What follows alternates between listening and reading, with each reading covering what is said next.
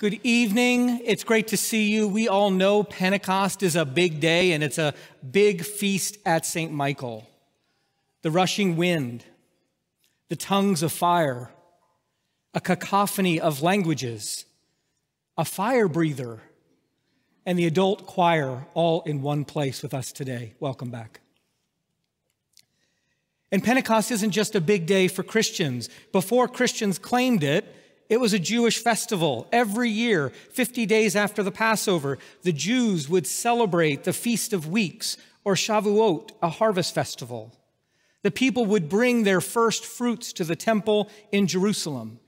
That's why there's so many people in the story of Acts today from different nations, because they've come bearing their fruits in thanksgiving for the first harvest. After the temple was destroyed, that observance changed a bit. But this is a Jewish festival as well as a Christian festival. But before we get carried away by what a big deal Pentecost is, I'd like us to pause for a minute, take a breath, and back up. I'd like to pay attention to all the waiting that preceded this day.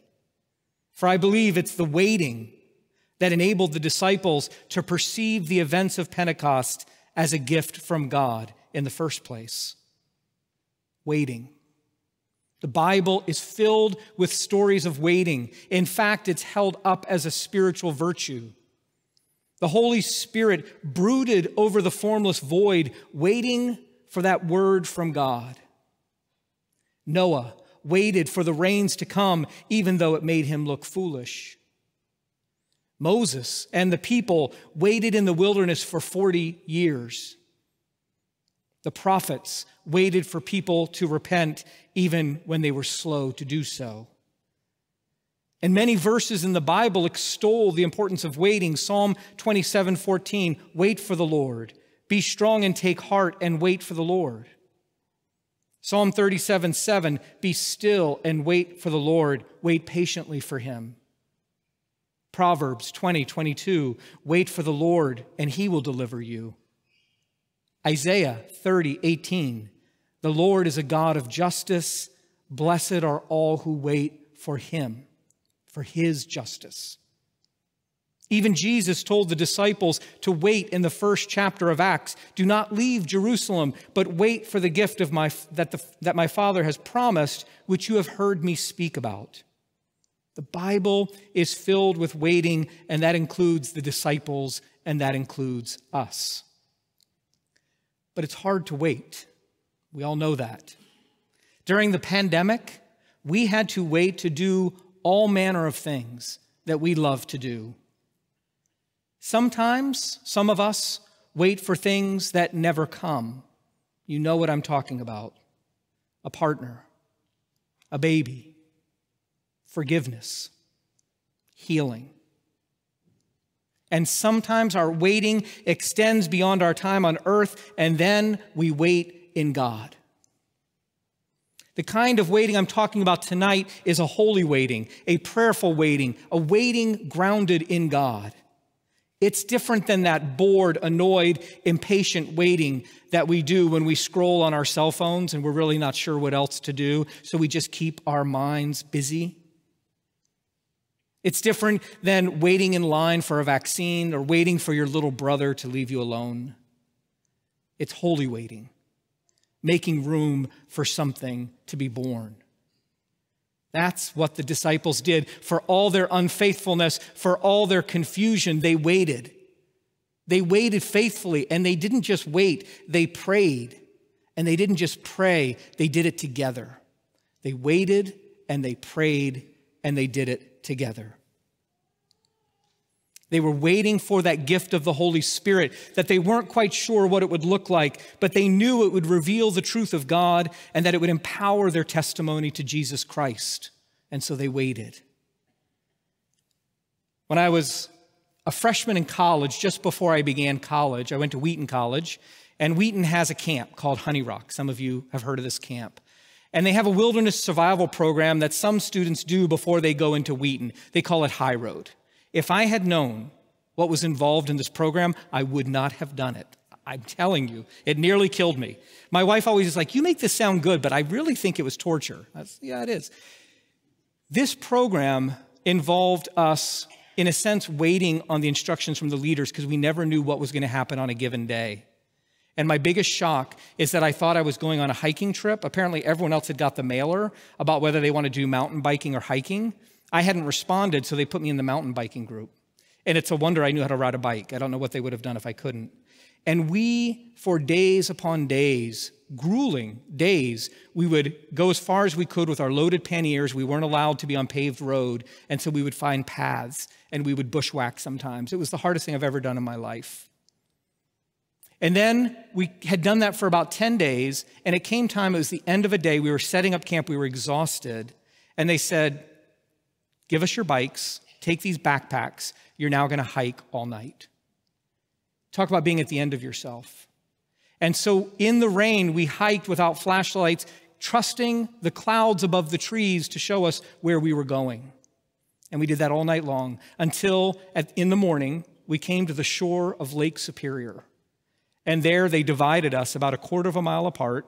They gave us a plastic tent, water, a Bible, and a journal.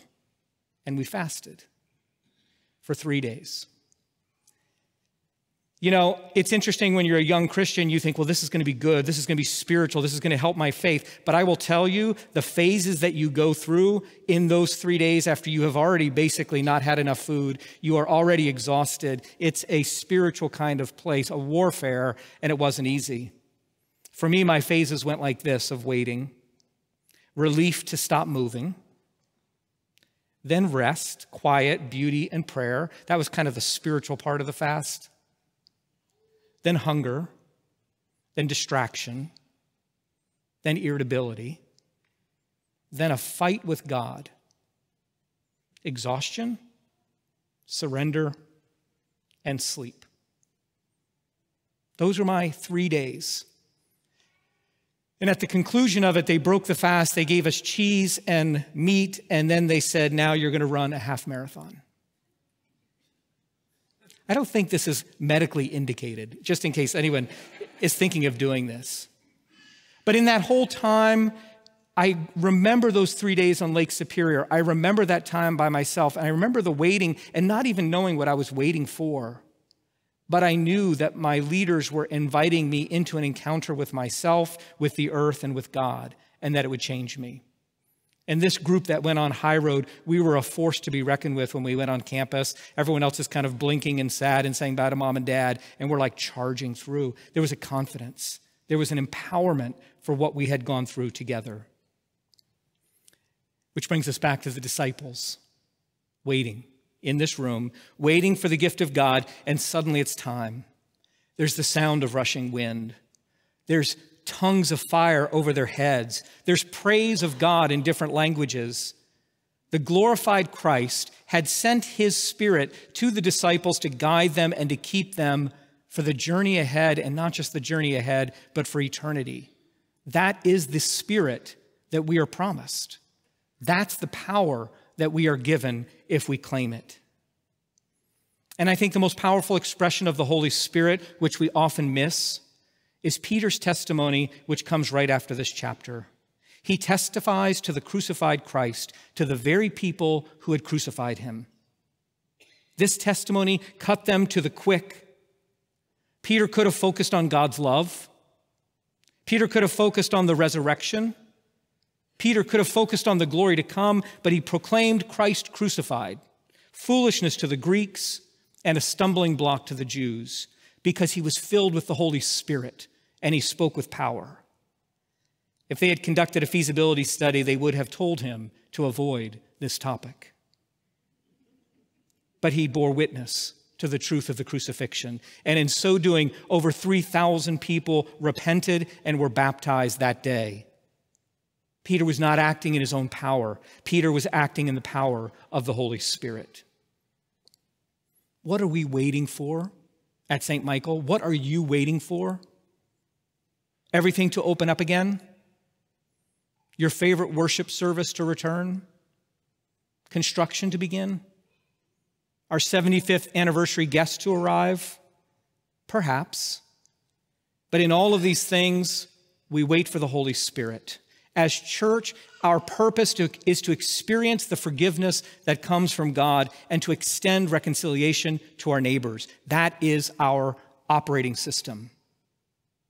We never know when it will happen. Maybe tonight, maybe in the fall, maybe 100 years from now. One thing we know is that Jesus has promised the gift of the Holy Spirit, and that Spirit will fill us with truth and power. But the only way we will recognize the Spirit is by waiting together in prayer, because otherwise we might miss her entirely. Amen.